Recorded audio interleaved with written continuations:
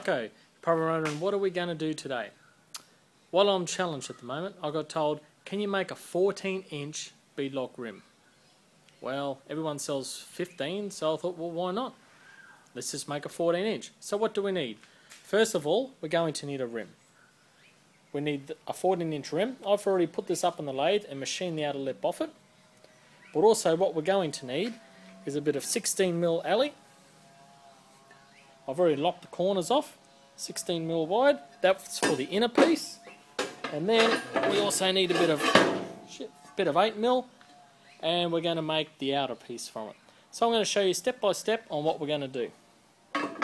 So step one, we've got our nice big thick slab of 16mm aluminium. What I've done, I've already drilled and tapped 2 holes so I can locate my jig, and then from there I'll go around and I'll mark all the holes I need so I can drill and tap. Oh, back here at the shed, I've just put 2 bolts in this plate of aluminium which bolts to my jig. I'll just flip it over. As you can see, there's my jig. So the jig, I've got the holes to suit 15-inch rims, and then I've got the inner ones to suit 14-inch.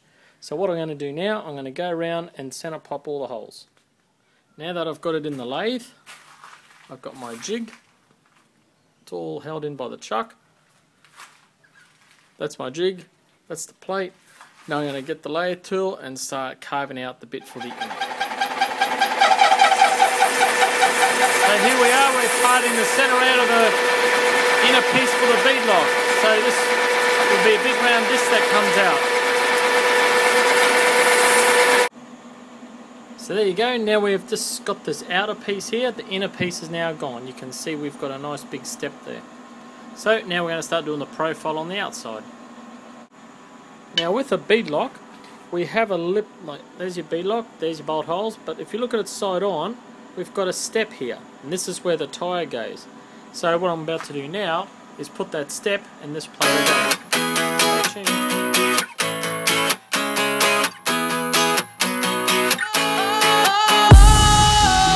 Sometimes I get a good feeling, yeah.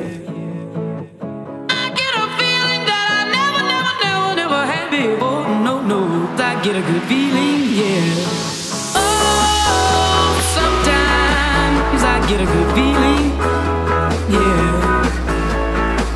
I get a feeling that... So now we're making the outer cover to go on the inner for the beadlock. So I've just cut the center out, done the relief, now I'm just about to do the outside. Because what we want to try and do is get it to look like this.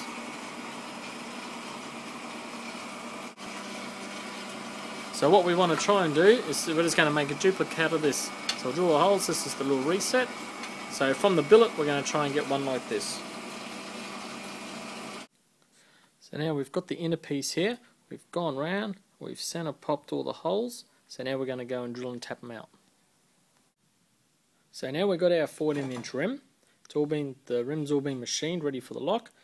We've got our inner all made, I've just marked between here so we can make sure the valve stem goes in the middle. So when we've got the outer on, you can still reach the valve cup. So now we just got to centralize. Now we just got to centralize the rim and start welding. So we go around the rim now and we just make sure that it is even all the way around, and then we can start to weld. So now we just weld the inner piece onto the outer piece. And away we go. So now I'll just continue welding around. So there we have it. We've got the inner piece all welded to the rim.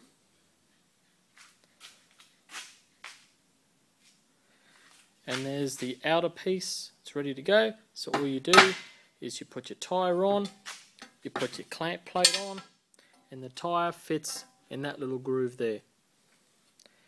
So all done. 14-inch beadlock.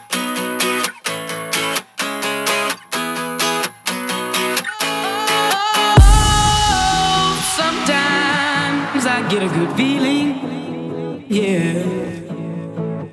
I get a feeling that I never had before. No, I get a good feeling.